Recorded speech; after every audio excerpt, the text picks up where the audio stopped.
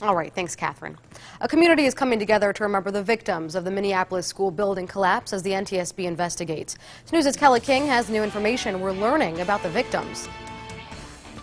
Both John Carlson and Ruth Berg were killed in the blast. An assistant soccer coach was critically hurt. Carlson was the school's custodian, and Berg has been the school's receptionist for 17 years and was about to marry her third-grade crush next month.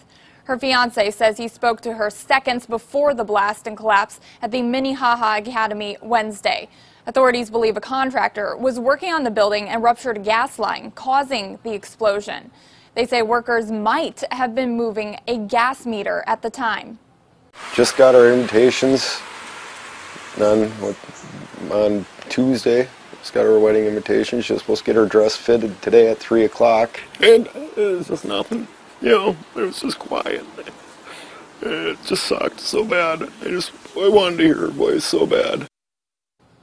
Meanwhile, the NTSB is leading the investigation into exactly what happened. The team is expected to be on site surveying the damage for at least a week. The full investigation could take at least a year. Kelly King, 2 News Today, working for you.